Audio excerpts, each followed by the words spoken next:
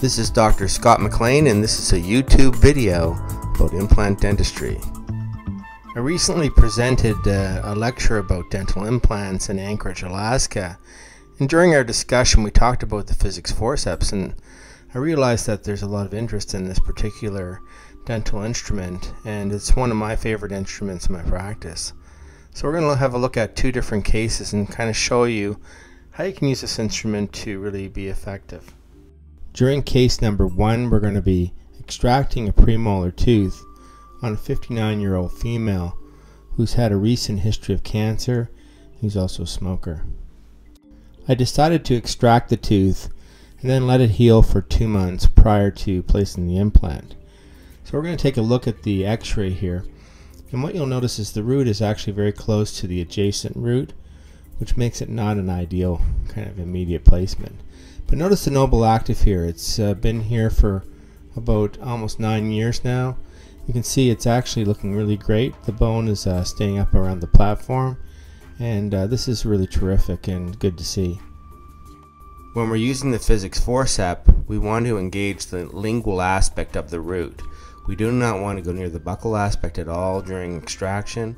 We want to maintain this and keep this perfect for later implant placement.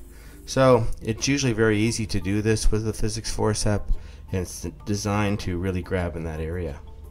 The Physics Forcep is a top tool in my practice, and I find it a very effective way to get out teeth atramatically.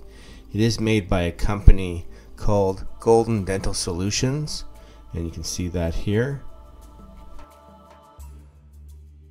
And if we look inside, one of the nice things is it is made in the USA, and so born in the USA.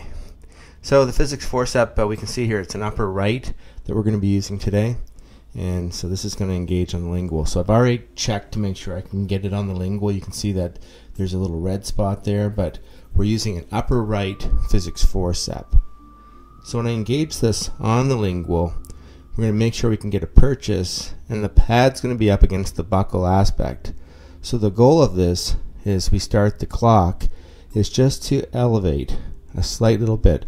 So I'll rotate on the axis and elevate just to kind of tear the PDL a little bit, just like that. Not very much. We want to protect the buccal plate. So after 20 seconds, we're at the point where we go to get the standard forcep, and then this is simple. So 25 seconds, and now at 30 seconds the tooth is out. And this is very typical for the Physics Forcep. So you can see that the patient's not really been traumatized by this procedure, and furthermore the buccal plate has been left intact, which is really important when we're placing implants. So do not over rotate. Make sure you're just kind of getting the PDL elevated, and that's what's going to be successful with this particular tool. On case number 2, we're going to extract a lower fractured molar. It's been observed by the endodontist, and there's a number of problems, as you can see listed here. So we decided that we're going to extract this tooth, but having an endo and having all this bone is usually kind of a concern, especially when the crown comes off. You can see here.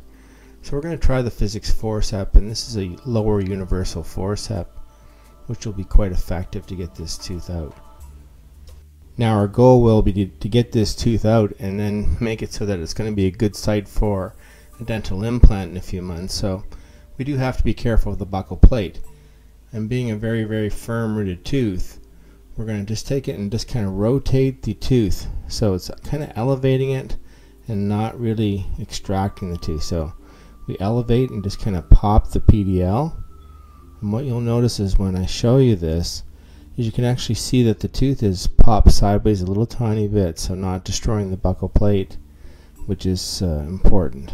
When I come back with the standard forcep to take this out, then we kind of just rotate it back and forth a little bit, and this tooth, which has got a real big curve on it and also lots of bone around it, comes right out.